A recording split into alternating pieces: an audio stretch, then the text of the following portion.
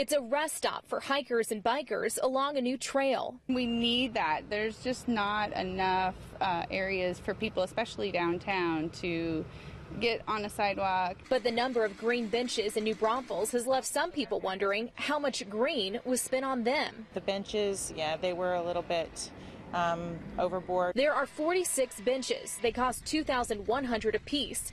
It's all part of the $28 million project to widen and improve Walnut Street, one of the city's main arteries. I mean, it does look good, but that's also taxpayer money. It just seems like there's a lot of benches, and I'm not really sure who's going to be sitting in them. City leaders say they've had complaints about the number of benches they've purchased. In this park alone, there's 1, 2, 3, 4, 5, 6, plus 6 more. That equals a dozen. And in this park alone, some people think that's a lot. The concept of the benches was originally conceived by the landscape architect. City leaders say the plans were all posted online for the public to see. You can see these as resting areas, gathering areas, not just for the hikers and the bikers, but also neighborhood residents that want to come out and just spend some time on the pocket parks. Taxpayers just wonder how much they'll get used. It is beautification, however, it's pretty hot in New Braunfels. Unless it's under a shade tree, there's not a place to sit and be comfortable.